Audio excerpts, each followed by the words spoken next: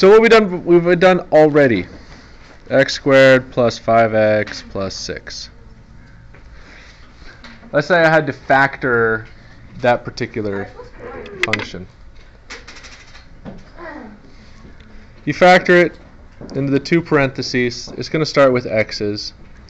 The trick was to remember that that these two numbers will add up to the middle term, but will times to make the last term. So you got to think of what two numbers will times to make 6, but add up to make 5. Those are going to be the two numbers that you fill into the parentheses. Joanne?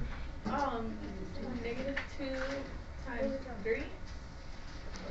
No, I think too much, Joseph. 2 and 3. Wait, but you can't. Oh, never mind. I thought we were subtracting. It's okay. These are the basic examples that we did for 2 days. What we're going to do today, though, is I'm going to mix it up. I'm going to add a number in front of the x squared. So I'm going to show you what changes. So let's say if I give you 2n squared plus 15n plus 7. I'm going to factor that into two terms that are multiplying each other.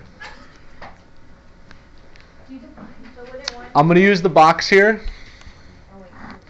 because this one's a little bit trickier to get it down. Alright, so for these three terms, which one of these boxes can I fill in right away? The 7, or that goes in the lower right box. The 2n to the second power will go in the first box. These two boxes, once again, these are the tricky ones to get. And I'm going to change slightly what I told you. They're still going to add up to the same thing. These two boxes are still going to add to equal 15. I guess you know there's going to be an n here. They're going to add up to make 15. What they're going to multiply to, though, is a little bit different. And it's different because of this 2 in the first box, of this 2 next to the n. So not only are these two numbers going to add up to 15, they're going to multiply to make whatever these two multiply to make. 14. So wait. These two terms here multiply to make what the two green boxes multiply to make. Before, there was only a number down here, so I told you just to look at this number, or look at the last number, 7.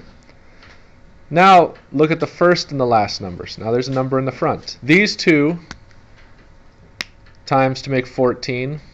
That means whatever these two are will also times to make 14.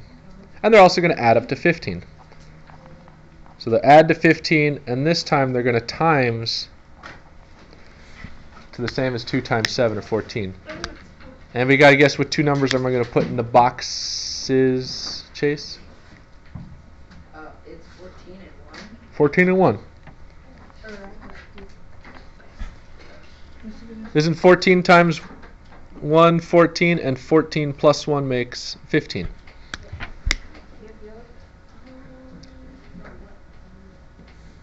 Now, with this 2 in front of the n, these aren't the answers in my box, in the factors here. I actually have to factor from the box to get the two answers. You have a question, Chris?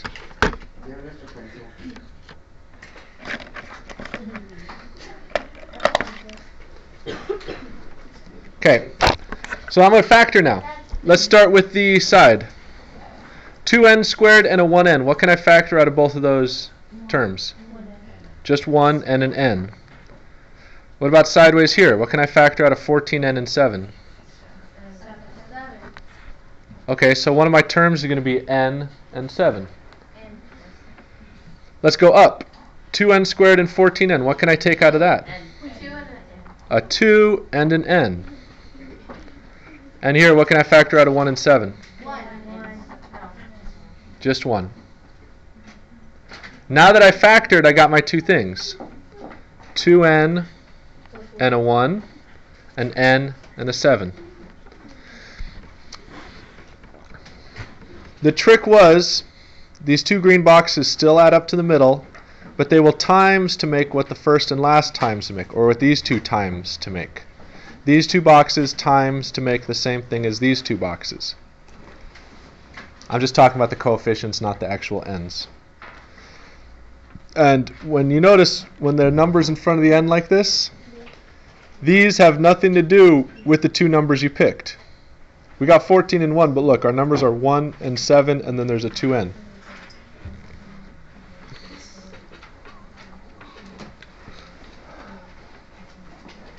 So it's just a little more complex, but it's still the same process as before. Taylor, you sure? I'll try another one. 7x squared plus 50x plus 7.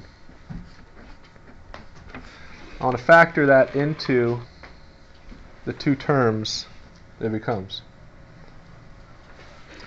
I'm going to draw a box. And this is why I told you that even though you didn't use the box, you still have to know how to use it, because these problems here kind of require it.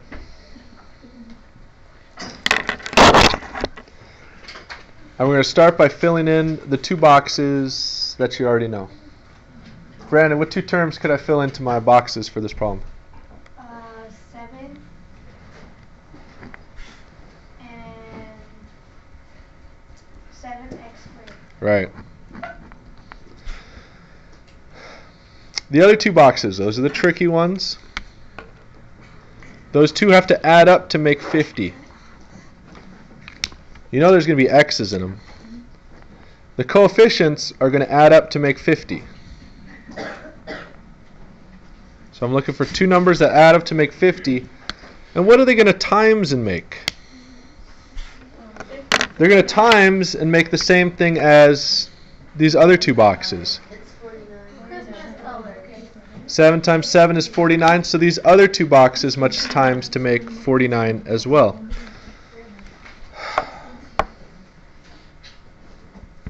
Two numbers that times to make 49 but add up to 50. Yeah, Hunter? Isn't it 1 times 49? It is. Right? 1 times 49 makes 49, and 1 plus 49 makes 50. So these two boxes here have to be 1 and 49. Remember, it doesn't matter where you put them. You'll still get the same answer. I'll put the 1 down here and the 49 up here.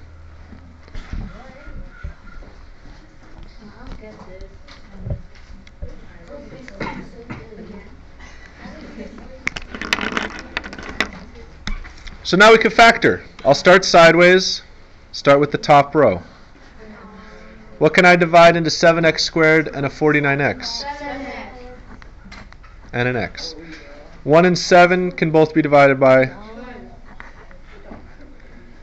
Going vertically. Up and down. What goes into 7x squared and a 1x? Just an x. 49x and 7 can both be divided by? So these are our two answers, 7x and 1, and x and 7. Does it matter which one you put first? Does not matter which one you put first. I'll pause here. Any questions on where I got the 49 and the 1 from, why it's 50, where did I pick these terms from? Yes, sir.